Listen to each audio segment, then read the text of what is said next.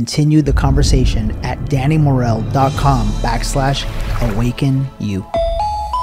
Welcome to this week's episode of The Higher Self. I think you're in for a treat, especially if you find it difficult to deal with your emotions, to deal with anxiety, or if you or someone you love is battling cancer right now. Kris Carr, how are you? I'm so good. It's good to be with you. Thank you. Good to be here as well. I got to ask you in 30 seconds or less, why should they listen to this episode until the very end? What do you think they're going to get out of it?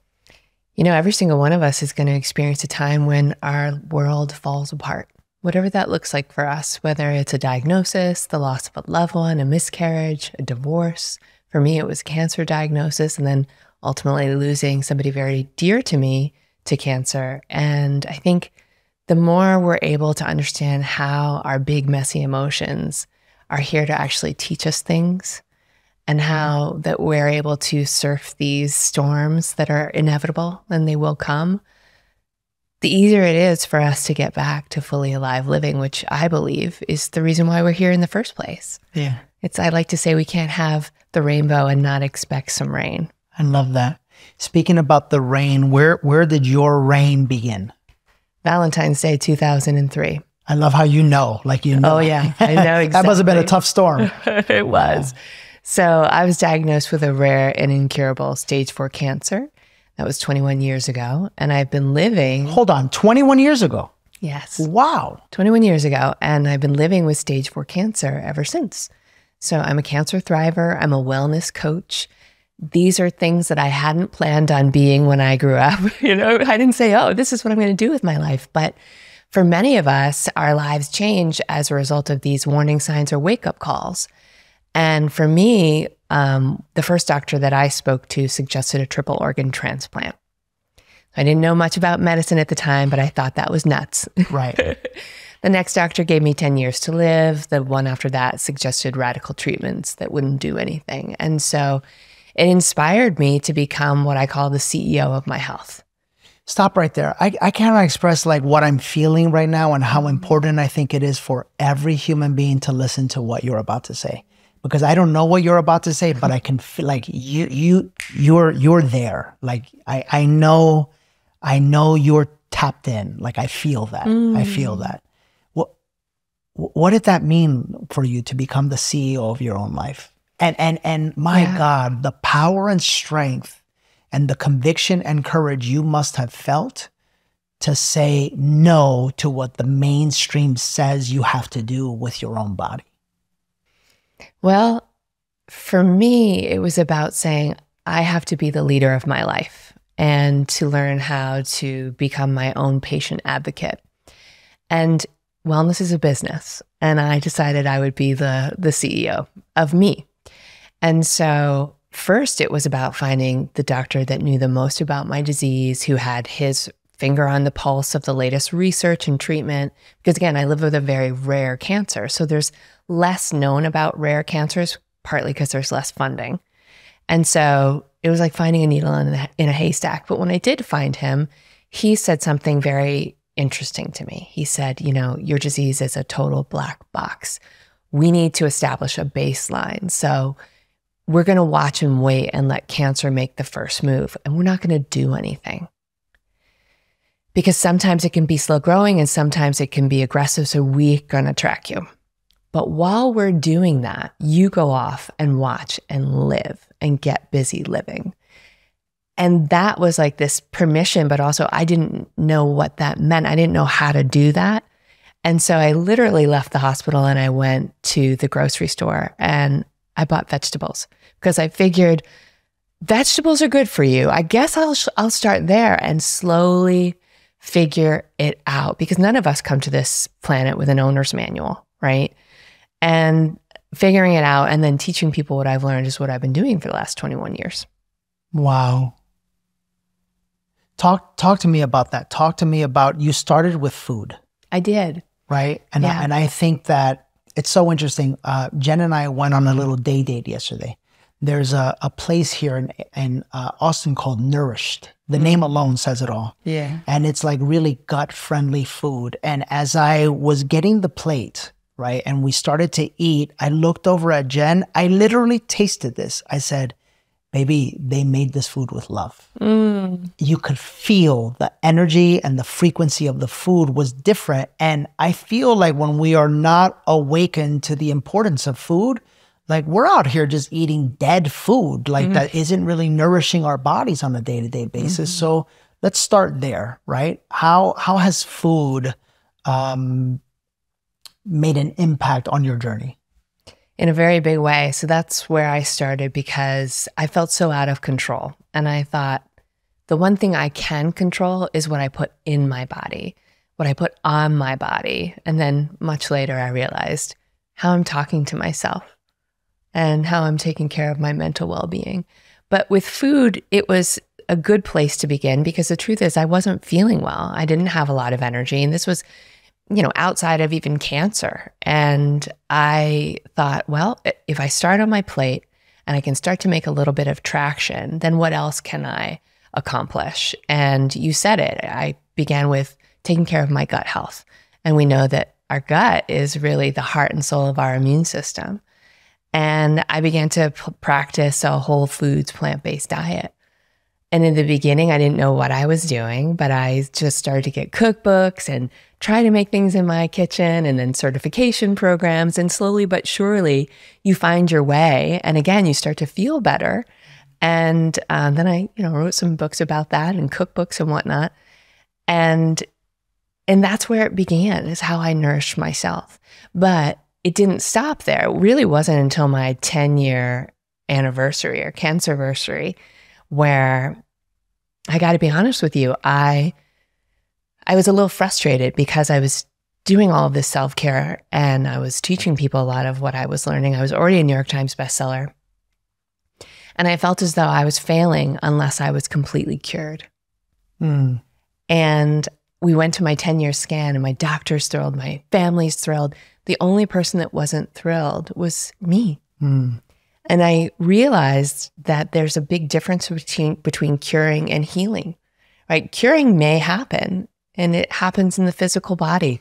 But I've been living with stage 4 cancer for 21 years, right? My disease continues to be stable.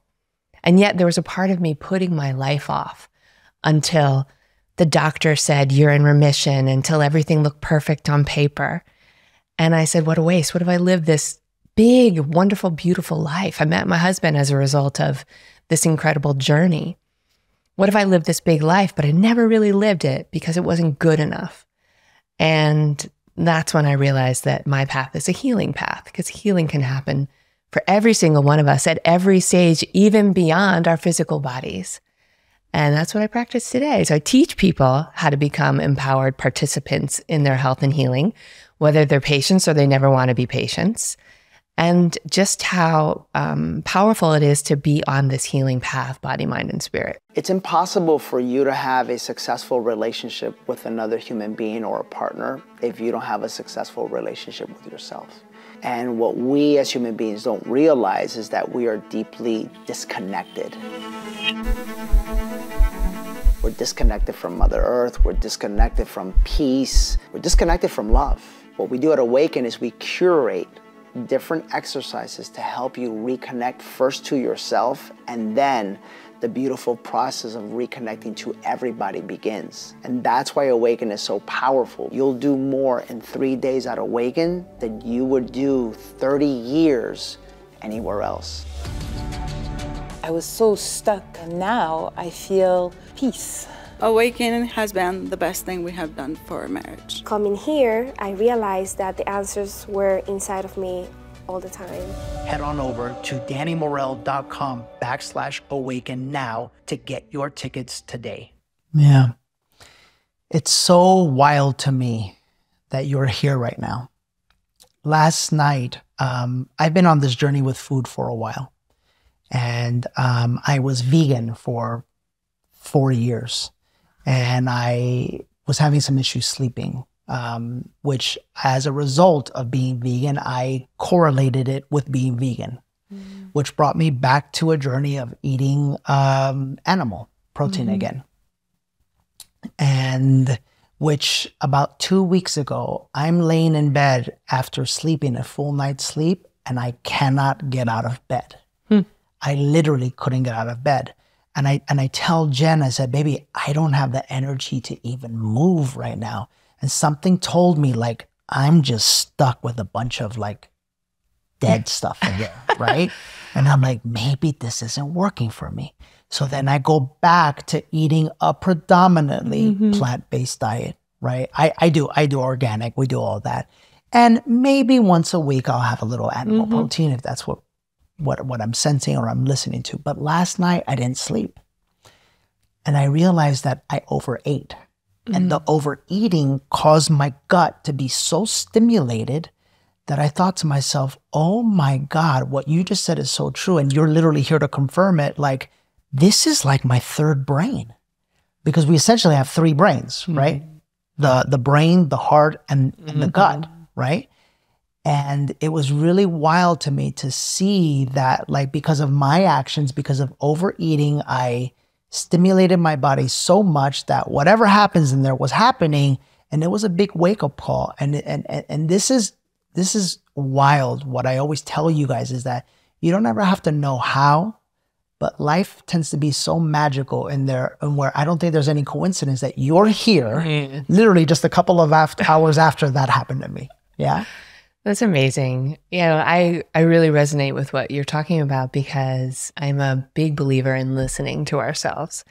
And the more we're able to, I think, first and foremost, create that relationship with ourselves, and hopefully at some point get to the point and the place where we enjoy our own company, the easier it is to tap into that intuition, that deep wisdom, that knowing. And I think that we complicate things. And well-being is a little easier than we think. It doesn't mean that it's always easy to practice, but oftentimes I see, certainly in my profession, there's always the latest hack or the latest trend or fad. We're always trying to mess with our beautiful bodies that are so much wiser than we are. And if we can just go back to the basics, I teach what I call the 5 pillars of wellness. And that's about being mindful of what you're eating, what you're drinking, what you're thinking, and how you're resting and renewing. And those pillars rest on a foundation of stress management. And stress, another way to say stress is inflammation. So whether you're taking care of your gut, you're taking care of your mental well-being, you're taking care of your heart, what you're really doing is taking care of your inflammation. And inflammation is the root of most, if not all, chronic diseases. Okay, so I literally want to be a student here, right?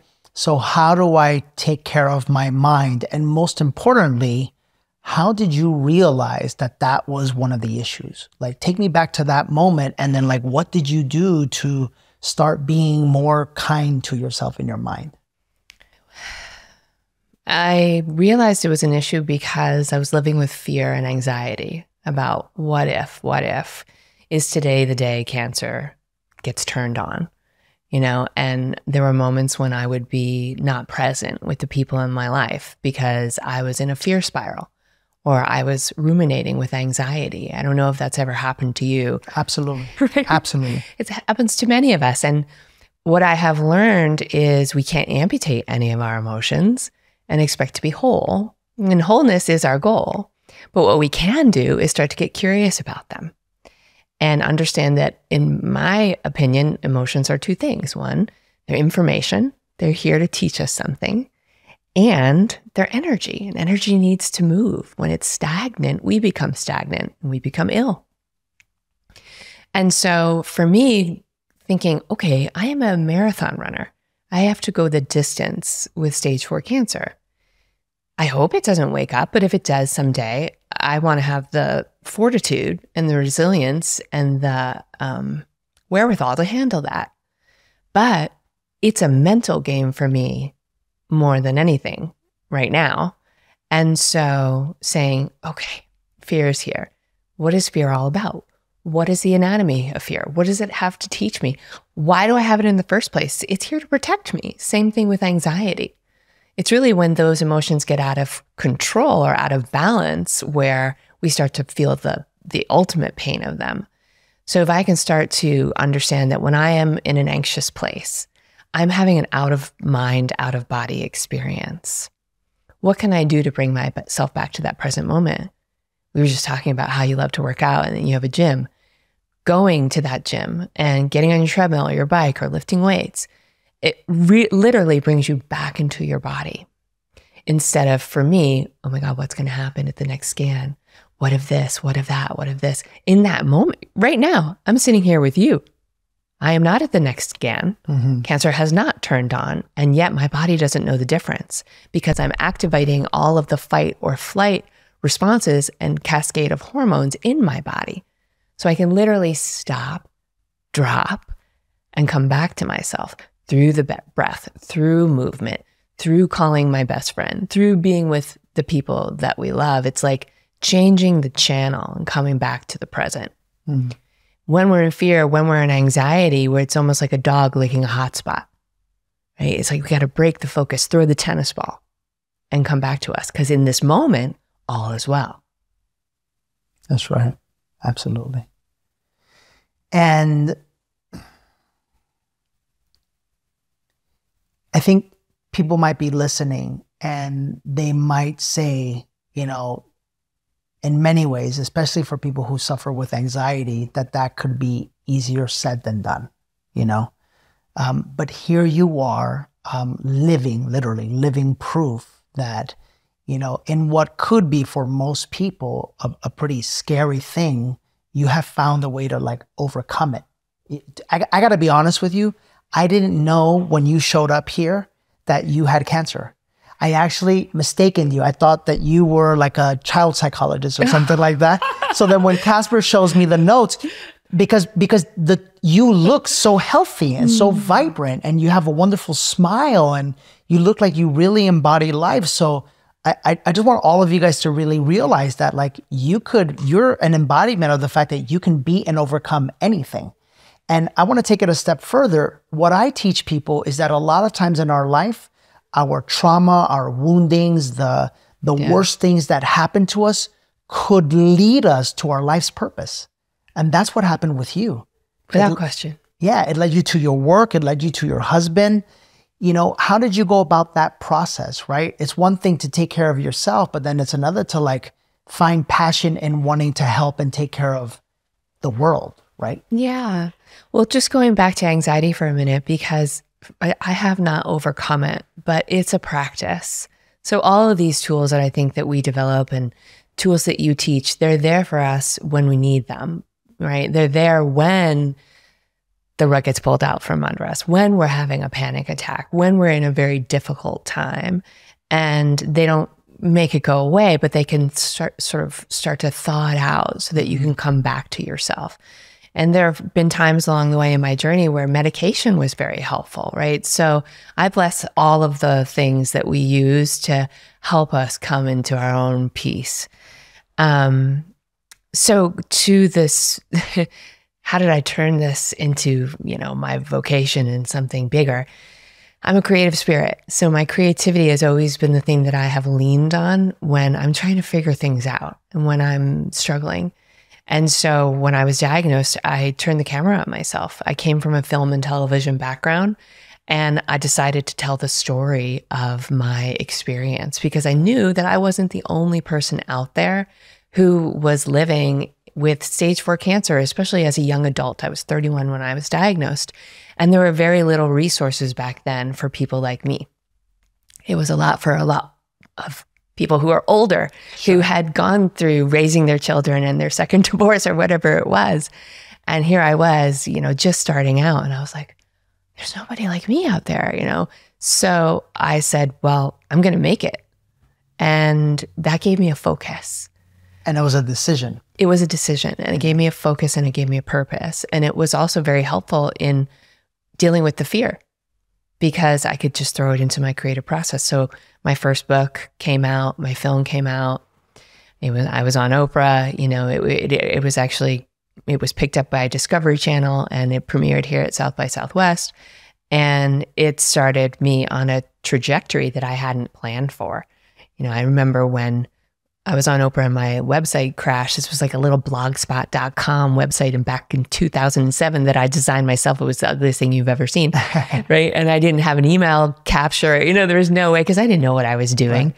we were living in Brooklyn and we were sitting on our little couch that we found on the street. My husband and I looked at each other and he helped me make the film. We were like, this is what we're doing. We're helping people. We don't know how to do it, but we're going to figure it out. Beautiful. I love that resilience. So if you've been listening to my podcast, you know I'm a strong believer and proponent of plant medicine's ability to awaken your mind, body, and soul. And many of you have asked me where I recommend going to experience the power of these medicines. And the only place on planet Earth I would ever recommend is Reunion. It's a not-for-profit healing center with over 30 years of experience in Costa Rica, which I trust wholeheartedly. I'm honored to have aligned with them to create the Higher Self Scholarship Fund. So $100 from every booking from our community goes into this fund, and we will award the fund to someone like you every couple of months. So help me help others by using the code DannyReunion when registering. The link to register can be found in the podcast notes, or you can learn more by going to reunionexperience.org. So I don't think we spoke enough about like diet and food. And I think this is such a big conversation because, you know, if you look anywhere on social media, it's like everyone is now fighting over what to eat and what not to eat, right? And I have to admit, that's a journey that I had to go on, which was just learning to listen to what made sense for me, right? But if you could give us a brief outline of maybe some best practices when it comes to nutrition and taking care of our gut, what would that be? Eat real food. Michael Pollan, mostly plants and not too much. So, and when you say real food, because a lot of people don't understand what real food is, like me and you get that, but like real food is not Coca-Cola. Real food is not, you know, Rice Krispies. Real food is not Snickers bars, right? Real food constitutes of what exactly? If it comes from the garden, it's probably something that's good for you, right? Yeah. So I want to just take a step back because this is hard stuff for a lot of people. And I think that before we go into best practices, what I want to do is soothe anybody out there who might feel overwhelmed, because our bodies are very resilient naturally. And it is not about being perfect. I think what we see mostly on social media and Instagram are these diets that people will go on. They're quite extreme and that are very hard for most people to not only do, but certainly stay consistent with. And so if it's made in a lab, it can take a lab to digest. So more often than not, are you eating real food? Are you eating food that isn't packaged? Are you eating food that isn't over-processed, that's filled with empty calories and lots of sugar and things that are actually going to hurt your gut and hurt your immune system? And so my diet is very simple. You know, I'm going to probably have a salad with some tempeh and beans and rice and avocado and lots of healthy fats and foods that are easy to digest. And, you know, a lot of people in my community aren't plant-based, and that's okay. I think for me, it's, are you practicing these principles more often than not?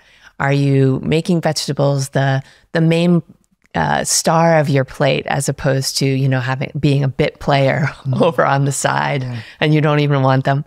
And finding ways to make this delicious. And we all come from different cultures, and food is what can unite us. And maybe some people have great traditions that they don't want to let go of, but then I say, well, let's find better ways to prepare those foods so that they're a little healthier, right? It's about the decisions that we make more often than not. And I'll give you one more tip. If you're just starting out, I like to say add before you subtract. Again, trying to get people out of the place of overwhelm, because that's what I think in 21 years of doing this really stops us. Yeah.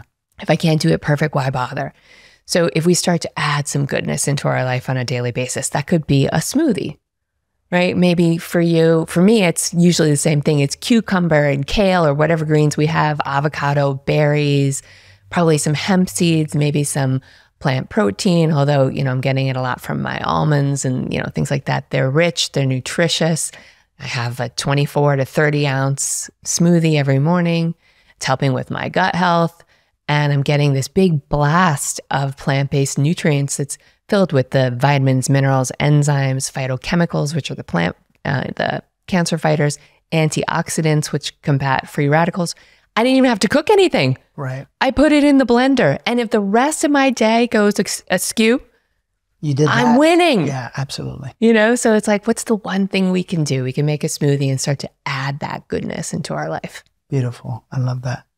And on a completely other note here, because what you've done is, you know, not only as a woman, but as a woman facing something very difficult in life, like you are out making an impact in the world, right? And I always love to ask people, if someone is out there listening, 80% of our audience is women, right? And they want to say, you know, enough is enough. You know, I want to make an impact on the world. I want to find my life's purpose. I want to get more creative. You know, I want to step into my own creative spirit. Like, how did you do that? Like, and how could they? I didn't take no for an answer. I absolutely love that answer. So my film, which we made, you know, back in 2007, is called Crazy Sexy Cancer.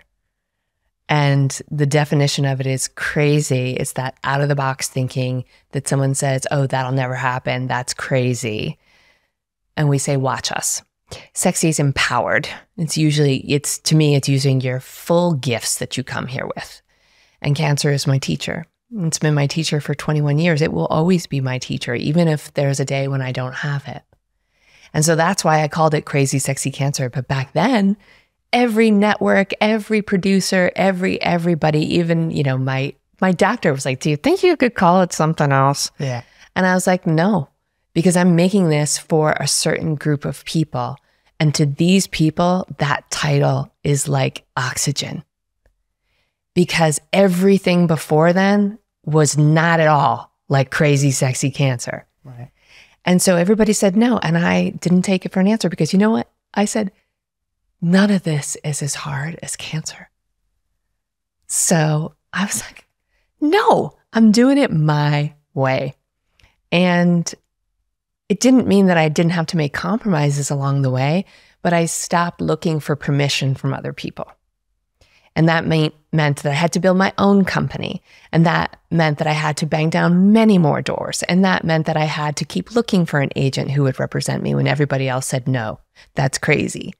And that meant that I had to say that there's nothing wrong with me. I just haven't found the right person to work with yet.